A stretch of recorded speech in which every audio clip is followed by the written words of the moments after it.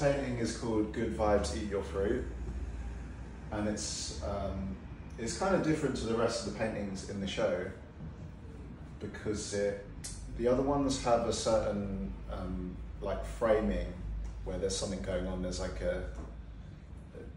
almost a narrative or something, whereas this one is just loads of things floating in the sky. I wanted to paint a big bird. I remember once I was in India and I saw this bird and it had the biggest wingspan and it was flying and you could see the shadow on the floor and it was so big. I don't know if it was an optical illusion, but it looked like the bird was massive. So I wanted to paint a big bird. And I think fruit is actually really optimistic and it's underrated in art because fruit is has the best colors of stuff. It's good for you. And it has an inherent goodness because if you eat it, you're going to feel better. Also, fruit is really intelligent because it's basically plants' way of propagating their seeds. So humans eat it or animals eat the fruit and they poo somewhere, the seeds get spread and the plant can continue living.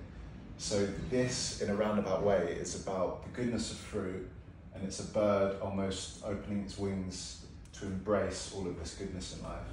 And I just think it's a very positive image. I'd love to hear what other people have to think about it.